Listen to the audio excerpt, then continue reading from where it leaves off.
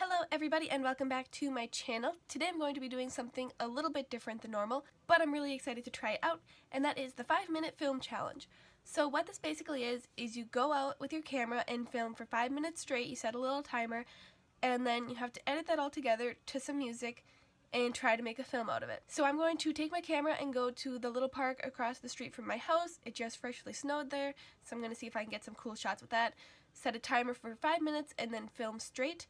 And we're gonna see how it turns out. I think this challenge is gonna be pretty difficult because I won't have time to manually change the settings in between each shot, so I have a feeling I might be using automatic mode for some of it. And I already have the song picked out, so I'll play a little clip of that right now. And the song is between 2 and 3 minutes long, and I only have 5 minutes to get video, so I might have to shorten the song down a little bit to fit my video, just so it can be complete. So my plans for this challenge are obviously to get a lot of nature, outdoor shots, because I'm just going to be filming in the little park, so try to get some stuff with the trees, with the snow, with the branches, stuff like that. And I also want to mess around a lot with editing. I want to do a lot with transitions because I have never really been a transitions person. I never really was good at them, so I really want to work on improving that in this video. So hopefully it turns out, and wish me luck. Alrighty, so I'm out here and it's really pretty, and I have my timer set for 5 minutes. You can't really see it, but it's going, and here we go.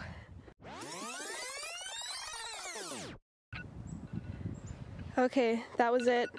I still have a few more ideas for some shots I wanted to take, but oh well, and let's go edit this thing and see how it turned out.